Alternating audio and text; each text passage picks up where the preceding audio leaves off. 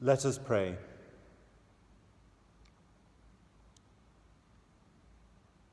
We entreat your majesty most humbly, O Lord, that as you feed us with the nourishment which comes from the most holy body and blood of your Son, so you may make us sharers of his divine nature, who lives and reigns for ever and ever.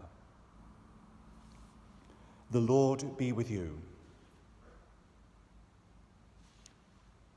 Have mercy, Lord, on your church, as she brings you her supplications.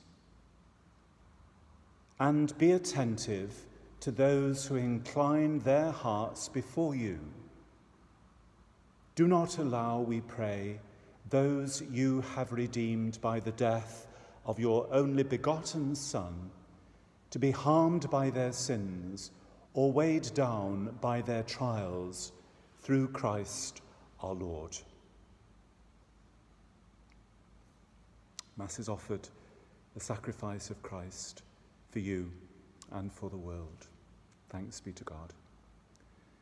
Just wanted to say that our website, if you have access to it, does have some wonderful resources for how to keep Sunday holy during this time when we're not able to be together and for you to be at Mass.